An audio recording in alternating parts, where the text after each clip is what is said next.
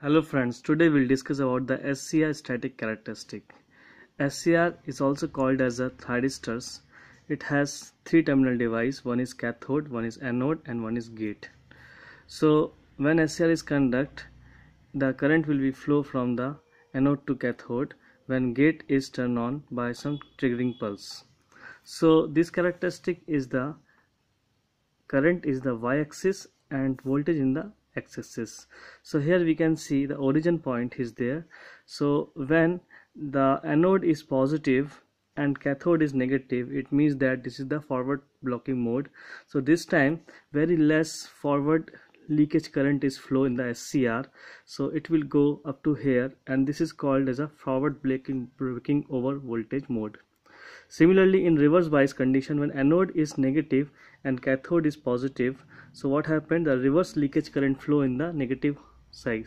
So this is called this current is very less, and this is called the reverse leakage current.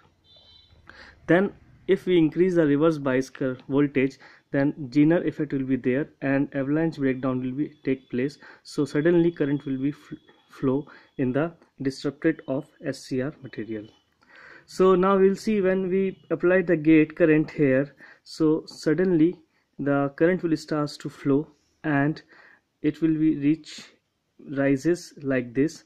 So this is the point where gate is increases, so we can say this is the Ig1 and Ig2. So this point, so when Ig1 gate current is more than the gate current 2, so the current will reach up to the maximum value. So there is a 2 points are there, one is IL and one is IH. I is the holding current. It defined as the below this current, anode current, the thyristor will be turned off, and latching current is the required amount of anode current to turn on the process. So this is all about the static characteristic of SCR. Thank you very much.